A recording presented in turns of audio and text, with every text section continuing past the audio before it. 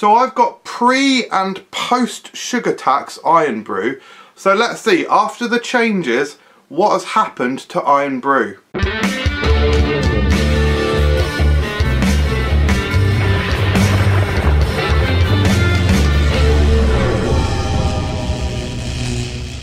Hello everyone, welcome to Food Review UK. My name's MJ and this is a versus edition because we are battling pre-sugar tax Irn-Bru against post-sugar tax Irn-Bru.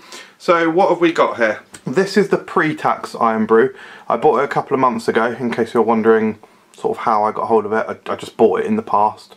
So I'm not sure how well that's focusing. This is 38% of your recommended daily allowance of sugar. 34 grams of sugar. This one, the post sugar tax, is 17% of your recommended daily allowance with 16 grams of sugar. So the sugar has more than halved. Mental. I'll also get a shot of the actual information on the back so that you can compare them. Pre-sugar tax, post-sugar tax.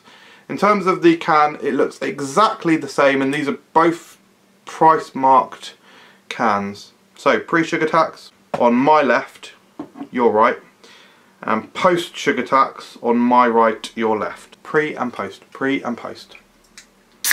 I'm going to pour a little bit out. Hashtag pre-flavour. And post. Hashtag preview flavour. Right, and I appreciate I haven't poured out quite as much. They look about the same, don't they? The post looks a bit more bubbly, but that could be the age. Who knows? Although I prefer drinking out of the can, so I'm just going to do it out of the can. This is pre-sugar tax Irn-Bru. I've had this before.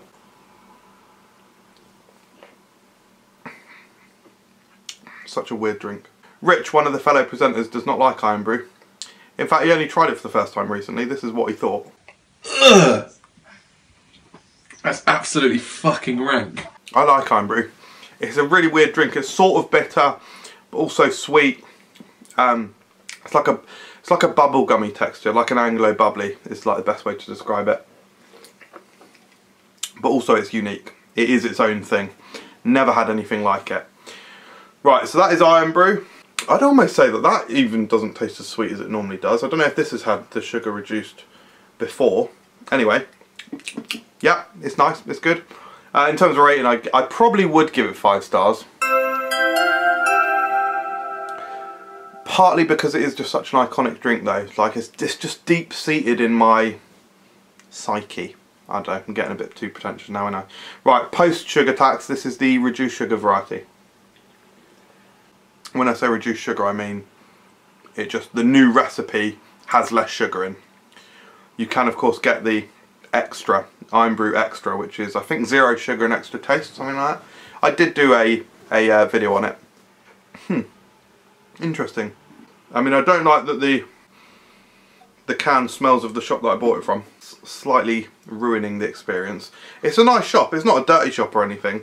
It's like a little ghetto newsagent, but it has this really distinct smell. A bit like a perfume. The main thing I'm noticing, to be honest, is the carbonation. The newer one's a bit frothier, but like I say, that could just be to do with the age. This is a couple months old now. I'm going to go back to the pre. Right. It's definitely lost a bit of its body, a bit of the rounded sweetness. It's a bit like when you go from having a UK soft drink or soda to a US soft drink or soda, and they taste a lot more syrupy, a lot more rounded body. So pre, it's good, has got good sweetness. Post. Okay guys, here's something interesting. Right, this might fascinate you. One thing I'll say is we did a podcast recently with Harry from Where's My Challenge, or formerly Dude Where's My Challenge, and he said that they ruined Irn-Bru because they've taken the sugar out and he doesn't like it anymore, but he used to love it. Interestingly, different strokes for different folks. I actually prefer the post sugar tax. I think it tastes more like Irn-Bru, and I actually prefer the sweetness. I think it's a bit more refreshing. I think it has a nicer sweet taste. I think this is a bit more bitter, and I think this tastes stronger of Irn-Bru. Fascinating. Yeah, so the new one's 5 stars as well. In fact, the new one makes me want to give the new one 5 stars and the old one 4 stars when I drink them side by side. Yeah, not the result I was expecting, guys. I actually prefer the post-sugar tax variety. So, interesting. I'd be really interested to hear what you thought about this. If you are a die-hard Irn-Bru fan, i.e. if you're Scottish. Oh my god. My tongue has gone orange. If you are, let us know in the comments below what you think of this. Do you think I'm wrong?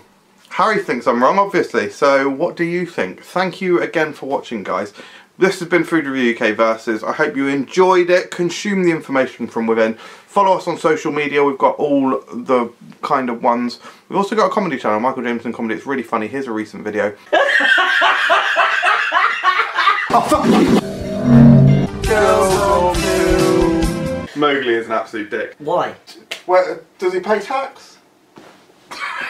Yes, that was hilarious. Ha ha ha, that's why you should subscribe. We'll see you next time. Goodbye. Goodbye.